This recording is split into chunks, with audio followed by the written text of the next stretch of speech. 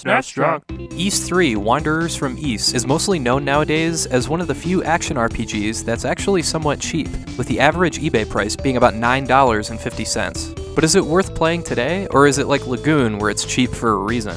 Well, unlike Lagoon, Ys 3 is a side-scrolling action RPG. The usual RPG staples are here, like stats, equipment, experience, and leveling up, and a few magic spells, although those are learned as you obtain rings, hence why MP in this game is actually ring power. The combat mechanics, though, are sword and shield fighting in real time, similar to Faxanadu and Zelda II for the NES. Now, the big criticism for this game, especially at the time, is that it is way too hard. If you're serious about getting into Ys 3, you gotta grind immediately. I mean, kill these stupid bugs for like a half an hour. Otherwise, if you try and go all Rambo and power your way through, you will get your ass handed to you immediately.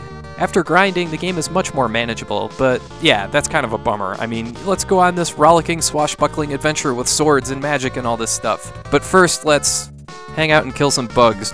I can see why that'd be a problem for a lot of people. Otherwise, what you see is what you get here. If you like this kind of side-scrolling combat combined with some RPG elements, and really, if you liked Zelda 2, you're likely to enjoy Ys 3. Again, just make sure to grind a lot to start with. I wouldn't want anyone to write this game off entirely after just 20 minutes because of the absurd difficulty. But yeah, this game is a nice marriage of action and RPG components. I just wish there was a little more to the magic ring system, but that's just me. Continuing the comparison to Lagoon, the biggest strength of Ys 3 might be its soundtrack. It's excellent, and it stands out from other games. One of those cases where if you hear just a few seconds of the soundtrack, you immediately know it's Ys 3, and I really appreciate that. As for the story, it does seem kind of goofy on the surface to jump into the series on the Super Nintendo at the third game, since the other games in the series, at the time, were only on the Sega Master System and various home computer systems. Anyway, you are Adol, certified hero, traveling with your friend Doji. They head to Doji's home country after hearing some nasty rumors about some unsavory things going on, and their suspicions are confirmed when monster attacks are happening everywhere. Eventually, Adol runs into Elena, Doji's childhood friend, and she tells him her brother is working for this evil ruler who's up to evil things, like reviving evil beasts named Galbalan.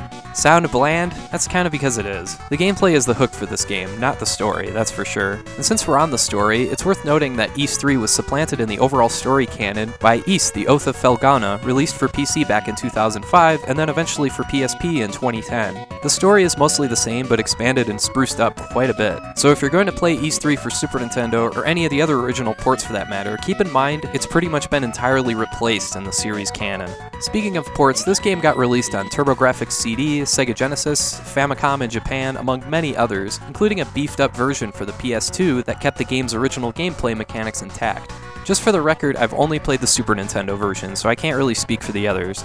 But anyway, yeah, it's tough to know to recommend Ys 3 or not. It's not as fun as the first games in the series, and I like Ys 4 for Super Famicom a lot more as well. I just like the combat system in those games a lot more. Ys 3 is a little more standard, I guess, which makes it a little bland. I don't think it's a bad game, but it's definitely flawed. I do think it's better than Lagoon. So if you see those two games sitting side by side at a used game store, and you're looking for a cheap RPG, go for Ys 3, Wanderers from Ys.